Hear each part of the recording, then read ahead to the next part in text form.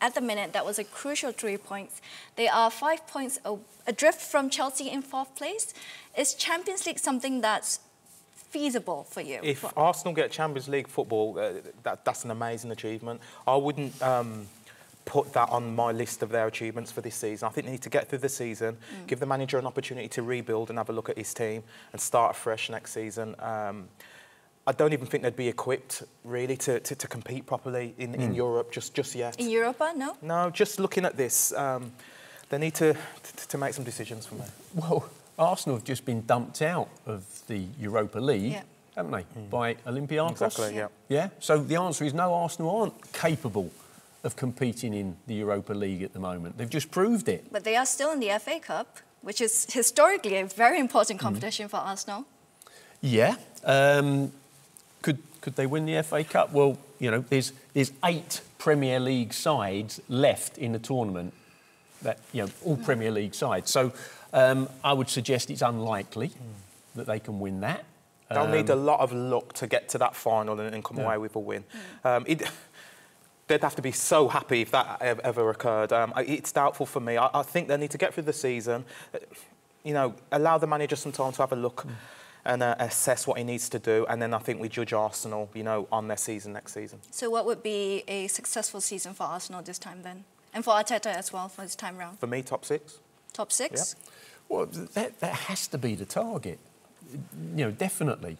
You know, it's really interesting, isn't it, how, you know, people sort of mumbled and grumbled, well, you know, Arsenal finishing top 4, they finished 4th, they qualify for the Champions League, they finished 3rd, they qualify for the Champions League, they only finished 4th, they can't win the league. Well, wouldn't they just love to finish in the top 4 at the moment? They're, what, 9th in the table? So now, you're saying that FA Cup is going to be a very tough competition for them. So I'm not asking for Arteta to prioritise one over the other, but if you were Mikel Arteta, would you pay more attention to what's going on in the Premier League than the FA Cup? Oh, got a great question. It's a great thing to come away with, the FA Cup. It's a great achievement if they did that.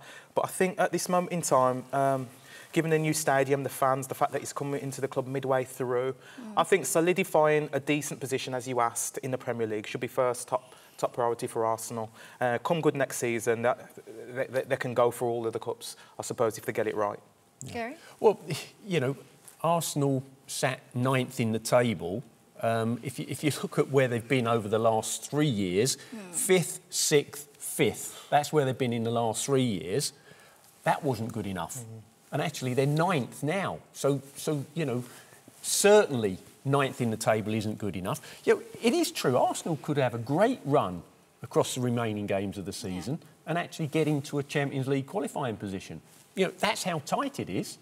It truly is, and assuming that Manchester City, you know, they don't win their case for the financial fair play and Champions League goes down to 5th in the Premier League. In actual fact, yeah, Arsenal could win a quarter-final of the FA Cup and a semi-final and find themselves playing at Wembley. But how likely would that be? Well, you know what football's like. It's totally unpredictable, isn't it? I think it's unlikely, but it is feasible and it is possible. And we know how quickly football can turn, and suddenly what appears to be a really disappointing season for Arsenal could turn out to be a very good season under Mikel Arteta since he's come in.